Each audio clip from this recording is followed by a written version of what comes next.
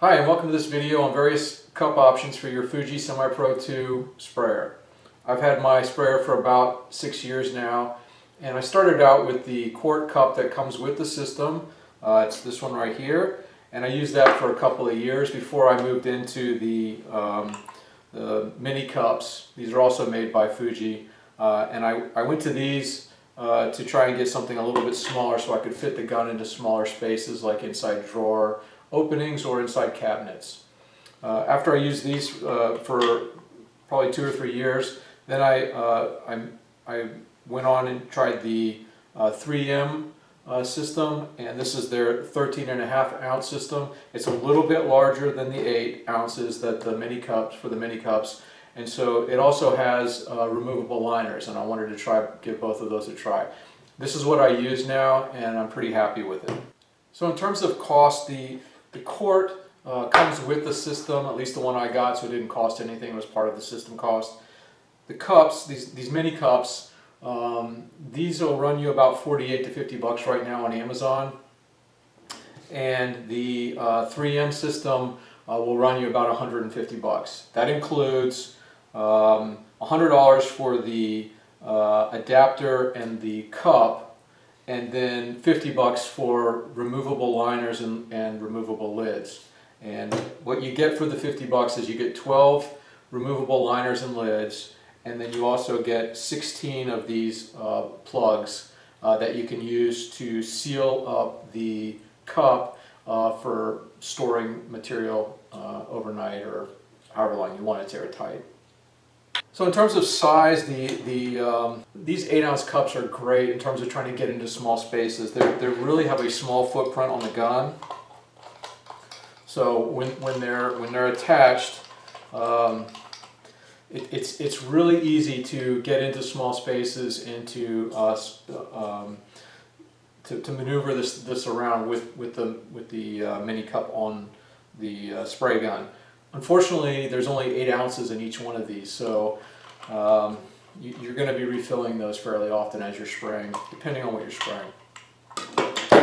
The 3M system comes with a couple different cup sizes. The one I have is 13.5. It's called their Midi size, and the 13.5 ounces is a good size for me. It fits my workflow pretty well. I like it in that it's obviously more than the 8 ounce cups, but not quite as big as the quart. Unfortunately, what they did with the adapter is I feel like the adapter is a little bit too long. So when you attach the gun to the adapter, even though this is only 13.5 ounces, in terms of the footprint, it's really not that different than what you have with the quart. So there's not a ton of savings. It's not as wide and it's not as heavy, so it is still easier to maneuver around, but I really wish they had done something different with the adapter. So these cups all attach to the gun the same way. There's a thread on the bottom of the gun right here, and each one of the cups has a nut with compression fitting on the inside of it.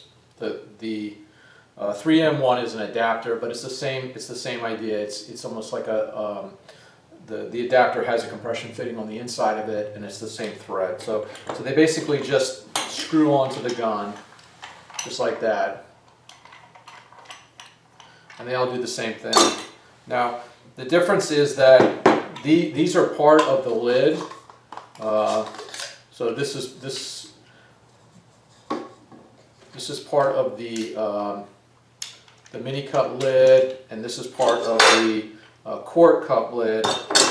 And the difference for the 3M system is there's an adapter that screws on.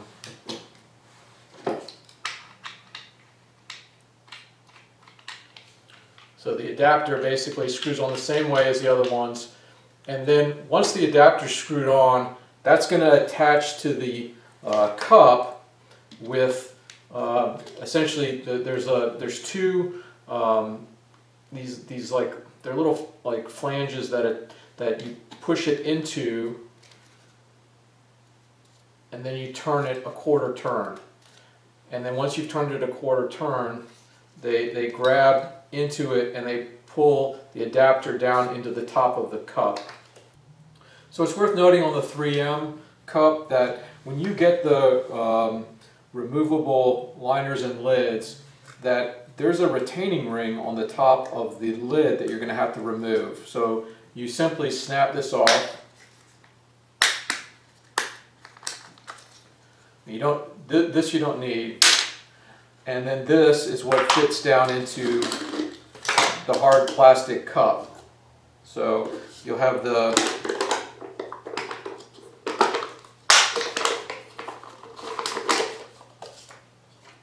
hard plastic cup with the liner inside of it, and then you put your lid on top of that and it snaps in place.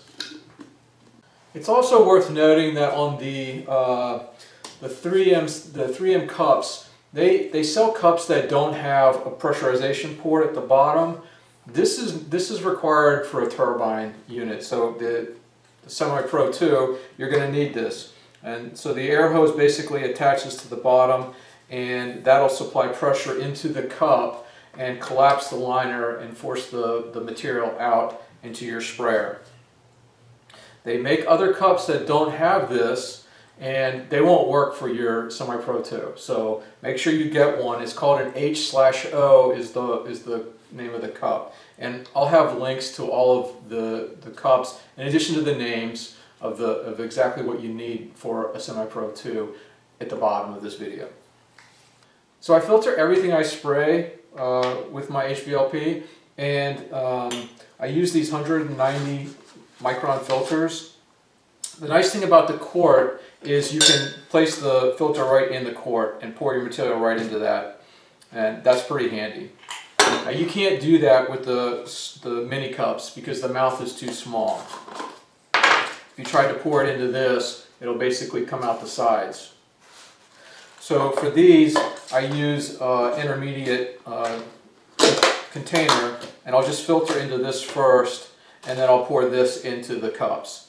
It's also handy to have this if you're going to be doing a lot of spraying, and to keep the material filled up in one of these separately, and then as you run out, just keep refilling these mini cups. These are only 8 ounces, so you go through them fairly quickly. These are handy to have.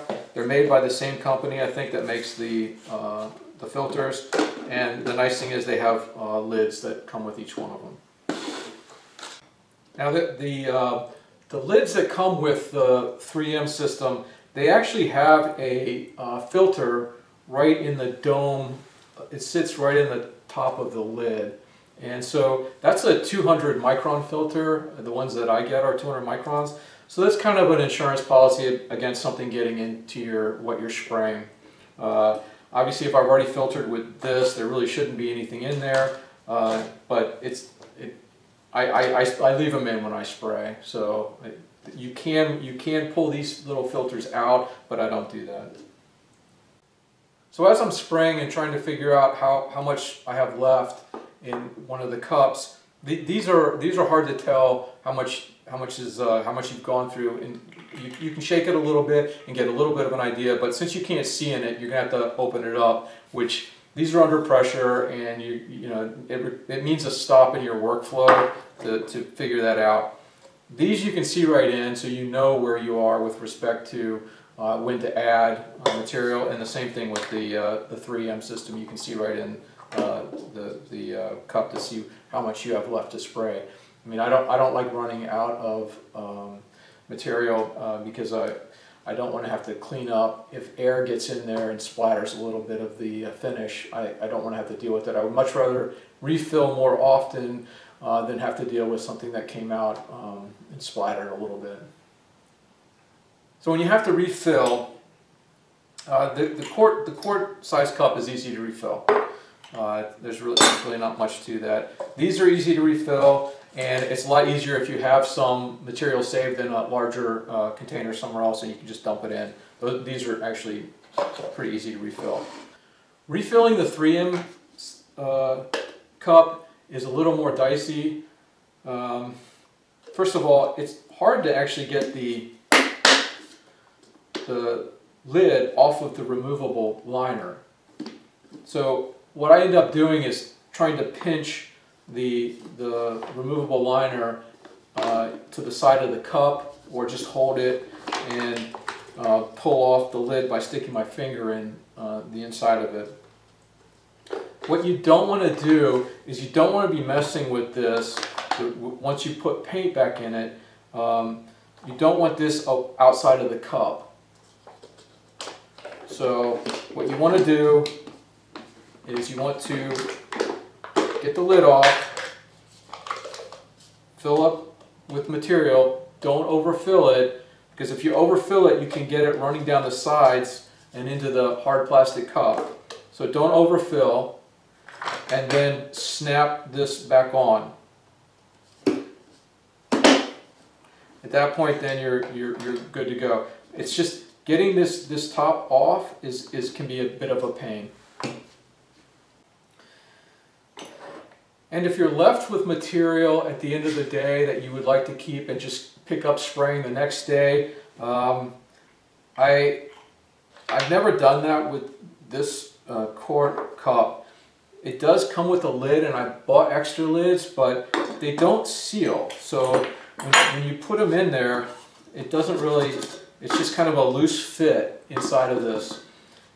You could put some kind of plastic wrap or maybe aluminum foil in it to seal it up, and that might work, or put blue tape around the outside and that might work. But I never really did that with this quart cup. I always would dump it back into the container, and then I would clean out the cup and then start fresh the next day.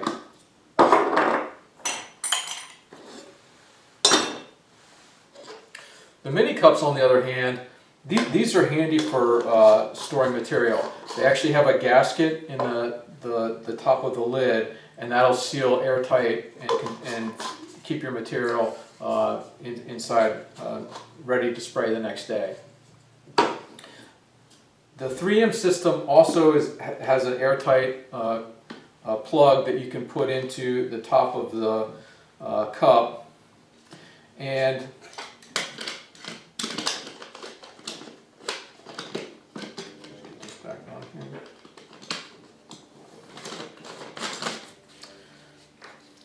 after you've put the plug in, according to the manual, you want to store it upside down, and that's to ensure that the material comes in around this filter and fills up around the filter. So number one, you have to have enough material in there to fill up around the filter, and the reason why they say that you want that is to ensure that the filter doesn't dry out, because according to the manual, if the filter dries out, then you're going to have trouble getting material through the filter and out into the gun. Now, all of these cups are easy to clean. I just rinse them out with water. I only spray water-based finish, so that they're pretty much just shake them out with water and rinse them, let them dry. The 3M cup, I rinse that out. So I'll rinse this out, and then the liners and the lids I'll also rinse out, making sure that I get the filter on the inside of the lid clean. And these are also really easy to clean, and I reuse these. I've reused them for probably, I think, 3 or 4 days. So is there really a good, a better, and a best out of these 3 systems? No, probably not. It's probably more likely, like most other things, it really depends on what the situation is, what your budget is, and what kind of project you're working on. In some cases, some of those factors you don't even get to determine, they're determined for you. So I've used all 3 of them. I think all 3 of them work really well. They each have their pros and cons, and but I don't think you can go wrong with any of them.